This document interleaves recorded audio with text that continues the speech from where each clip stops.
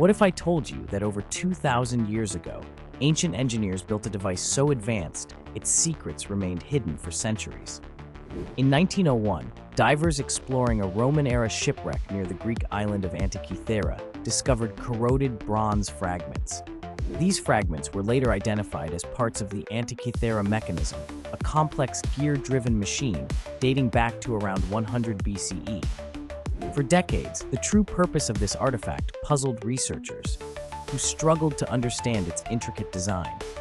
Only with the advent of modern X-ray technology and 3D imaging did scientists finally unlock its mystery. It was an analog computer designed to predict astronomical events, eclipses, and even the timing of ancient athletic games. The device contains at least 30 interlocking gears, showcasing an incredible understanding of mathematics, astronomy, and mechanical engineering. Its sophistication and precision would not be matched for another 1,000 years, making it a remarkable testament to ancient ingenuity. The Antikythera Mechanism challenges our assumptions about the technological capabilities of the ancient world and invites us to reconsider what we think we know about history. Be sure to subscribe for more interesting history facts.